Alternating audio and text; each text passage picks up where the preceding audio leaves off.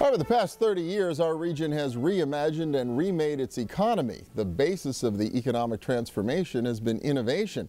Over the past 10 years, Carnegie Mellon University has been offering a unique professional degree that encourages innovation, design thinking, and the management of the innovation process.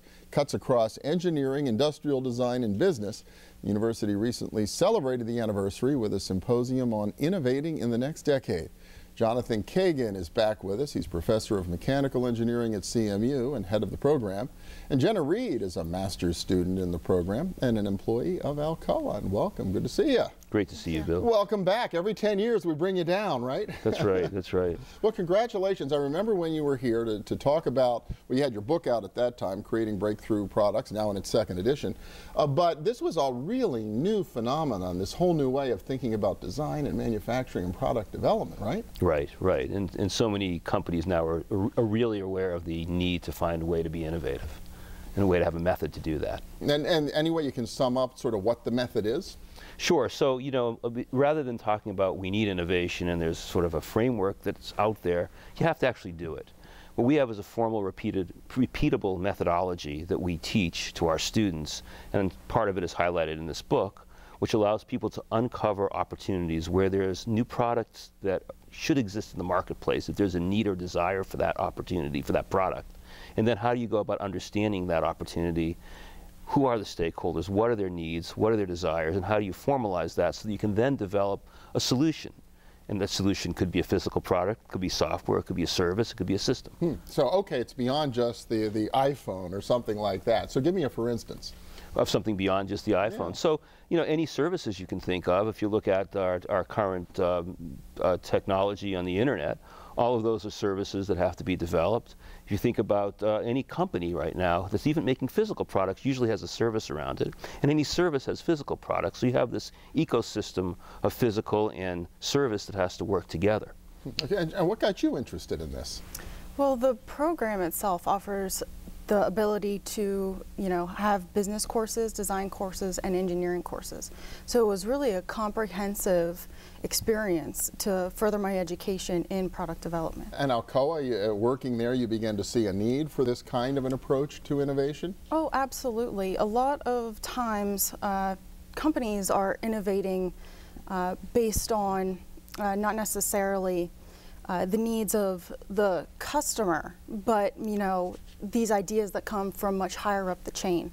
So this bunch of engineers sitting around talking, right? Right, or there's something else that triggers it, you know, well, we think we need to do this, and this really gives a concrete approach to making sure that we're going in the right market. So like innovation for innovation's sake. We have to be doing something new, so let's tweak this or add a color there, right? That's not the right approach, I guess, in your thought. Right, and I think, you know, so many times companies think innovation should happen but don't know how to do it. And it really has to be driven by who are the stakeholders and what is it that they need in the marketplace, what is their pain, what is their desire. And if you can uncover that, and then you can start to formalize what that means, then you can develop products that will meet that gap. God, it just seems to be so fundamental, though. I mean, honestly, isn't it always about what the customer wants? But typically that's not the way these decisions get made. Is that because of silos within organizations or how the process works? I think it's a combination of silos, but also people just weren't taught that they can do this. They didn't understand it, and they still don't. It seems the like magic. People's thing, or it's magic. It's just going to happen. Okay. You know, we'll innovate something, we'll go do it. Huh. But you really have to have a process that you can follow through on so that you can improve your likelihood of success. What do you think you've gotten out of participating in the program, working on the MBA? Well, I bring actually a lot to the table now because I have this different perspective, and I have now design experience and business experience as well as the mechanical engineering experience now too.